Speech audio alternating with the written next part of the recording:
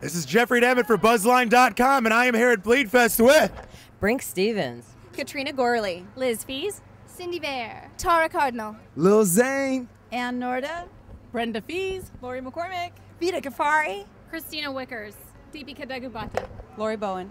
Thanks for joining us at Bleedfest. It's February, so it's Women in Horror Month. Check it all out. Check them all out. And Black History Month, sorry.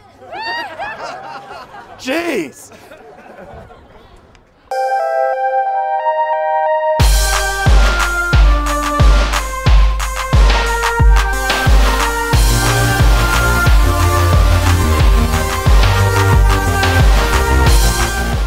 This is Jeffrey Damnit for BuzzLine.com here at Bleedfest Film Festival. We're going to send this over to Alisha Rayne. She's going to interview Brenda and Elisabeth Fies, the founders of the Bleedfest Film Festival, and we'll be back in just a little bit. Alisha, take it over. Okay. Hey, it's Alisha here with BuzzLine, and I'm here with the Fies sisters, the founders and festival coordinators of Bleedfest, and this is the fourth festival, is that right? Yes, it is. It's our third monthly. We've just begun our monthly series, so we're hoping to keep continuing every first Sunday of the month. And the first festival, was that last June? It was actually last July. We started as a sister fest to Viscera, which is an amazing festival of horror shorts. And we had such a strong reaction to it. We had so many people saying, you have to start doing this all the time, that we decided we should do it quarterly. And then my sister here, who's always overly ambitious, Miss A-type personality, said, how about monthly? Why would we not do Bleedfest monthly? Hey, Jeffrey Damnit back here at BuzzLine.com with Heidi Martinuzzi. Did I get that right? You got it right. I'm amazed. She does a yearly film festival. Let's find out what it's all about. I do a film festival called the Viscera Film Festival with someone named Shannon Lark, and we do it every year in Los Angeles, and it's all short horror films by women. And we try to do the best new short horror films we can find. And it's going to be at the Silent Movie Theater on July 17th. It'll be our second year. And we have a lot of really great festival judges who are women who've had theatrical features out before, like we're having Katt Shea and Allison Anders are some of our judges. Any particular filmmakers you're most excited about for this year? Well, we have not announced our lineup yet because we're still taking submissions until February 28th. You could sneak a little out here for us if you want. Well, we are going to premiere a few really great trailers. I can talk about that. Like, as we know, our beloved actress Turis Satana died yesterday, tragically, all of a sudden. And we're going to be screening the trailer for the documentary that was currently being made about her, which I guess is going to end with her death. So we'll be screening that. It'll be the premiere of that documentary trailer. And how do people keep tabs on this fair and how to find you? Well, I like to use Facebook for all my social media needs. I believe you just added me yesterday. I did.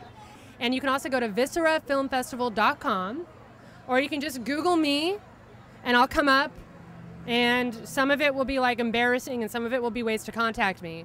And you can just get a hold of me that way, and you can find out more about it. All right, hopefully some are embarrassing ways to contact you, You'll find a lot of them, but perfect. Have fun, don't take it too seriously, and forgive me. All right, well, we will see you soon at the Silent Movie Theater, and I will see you on Facebook beforehand. Thank you for interviewing me. Thank you for being interviewed by me. The first Sunday of the month is Bleedfest, and this Sunday is February Women in Horror Month. So what did we have going on today? Basically, for Women in Horror Month, Bleedfest was celebrating the female directors. The whole movement is about celebrating all the women in horror, the journalists, the actors, the producers, the writers, even the special effects women that often don't get recognized. But for Bleedfest, for us, we focused on the female directors today. So we had wonderful awards going to trailblazer Katt Shea, who's been in the business for 25 years. Amazing. Yeah. Amazing work. And Stacy Title, who's a famous director, who's very acclaimed, who does wonderful political horror movies as well as other things, and some awesome shorts in competition.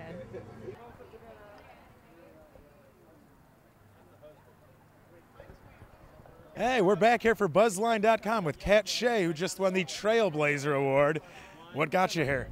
I stalked Roger Corman, and I convinced him to let me make a movie.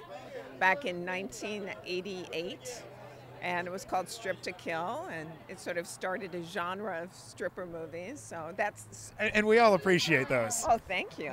I'm so glad to bring strippers into the mainstream. Or what's next? A teen thriller called The List, and it's working its way into production slowly, apparently. Well, congratulations on the award, and I Well, thank can't wait to you. see that when it gets. Gorgeous. It is gorgeous, and she's the goddess of war and art. Is that great? Perfect. Hey, we're back here for BuzzLine.com with Stacy Title. How you doing today? I'm excellent. Nice to see you. Nice to see you. So you've got the award for the social commentary. Yes, I did. What was that based on? What projects are they? Probably most- Last Supper, which is the first movie I did, is about a bunch of grad students who invite people over for dinner, and if they can't convince them otherwise of their politics, they poison them and bury them in the backyard. So that was one. And then The Hood of Horror with Snoop Dogg was a trilogy, and all three of those stories had social commentary in them. A lot of stuff about status, about class, about culture, stuff I'm interested in. Were you able to start there, or did you have to do some projects before? I made a short. I used my own money. I did my own thing, and I made a short, and that got an Oscar nomination, and then kind of launched me. So that was really lucky. And I have a new movie that's a bigger budget movie that I'm not directing, but it's called The Colony, and it's also got social commentary in it, and it's about bugs sort of getting their revenge on people. Well, it's about time. It's about time they came back. One interesting award is the Partnership Award. So tell me about that. Well, we honor a very special man every single month. Somebody that's helping get the female either promoted, they have a great depiction of a female character. This month we have a short from Australia, actually, by Cam McCulloch called Home, that we thought had a really strong female protagonist, and so we honored him this month. And you had another film from Australia, the feature that you played today. That's actually a U.S. premiere. We're really excited about it. It's called Slaughtered, and it's by Kate Glover, who wrote and directed it when she was 22. She was working in a pub at the time, and she had that punk rock do-it-yourself attitude and got the pub people to let her film at night, and a lot of them were in it and crewed up, and good for her. It's our U.S. premiere of it, and we're really excited. Hey, BuzzLine.com, Jeffrey Damnit here once again at Bleedfest with Dave Rita. Dave, how you doing today? Great, and I'm kind of jealous, man. What's up with the beard, dude? Well, they told me you were coming, so I had to go to a professional beard stylist. Exactly. To not be outdone. What projects do you have in the future? I've got a couple of feature films coming out. One's called Fright House, one's called Unholy Ground. They're rock and roll horror movies, man. They're real cool. And when are we going to get to see them? Well, they're in pre-production right now, so I can't really say, but very, very soon. Nice. And what was the award you got last month? We won the Partnership Award here at Bleedfest, which we can't thank them enough, for my film Horror of Our Love, a short film. It's a music video based on the song by the band Ludo, and it's a really cute little horror movie. It's cool. Where'd you get your start? How'd this all happen to you? I started out as an actor, and then came out here and created my own sketch comedy show with a bunch of actor friends of mine, and then just realized I had to take it to another level. You know, when you're doing this kind of stuff, you either are pushing yourself or you wait around, and I didn't want to wait around anymore, so I just took the reins in my own hands, became a director, producer, pushed it all, and started making it happen. Well, there you go. Dave Rita's making it happen. So you kids, you follow his advice, you can have a beard like either one of us when you grow up. We'll see you guys a little later here on BuzzLine.com. Tell us a little bit more about Bijou. It's going to be like a whole network. Well, basically we're soft starting with a streaming program in February, which I know isn't so exciting because there are a lot of upstarts right now that are doing streaming. But we have at least 4 films that are going to be theatrically released this spring throughout the Midwest. Which is huge. It's huge. It's for a woman to get, and it's not necessarily women for Bijou, but just a theatrical release anymore, it's a big deal. You know, it's hard to do if you're not in a studio. Actually, 2 of our Bleedfest picks will be getting that, but we're not prepared to announce that yet. But yeah, so I mean, part of the advantage of me being the VP of programming and her being in the marketing, VP, is that, you know, that's obviously a strong a belief system of the entire Bijou family, is that we are supporting all voices, all different colors, all different cultures. You know, we'd like to do a Kenyan festival too. I mean, there's amazing work going on around the world that you're not hearing about in different countries now that the digital revolution has happened and it's affordable.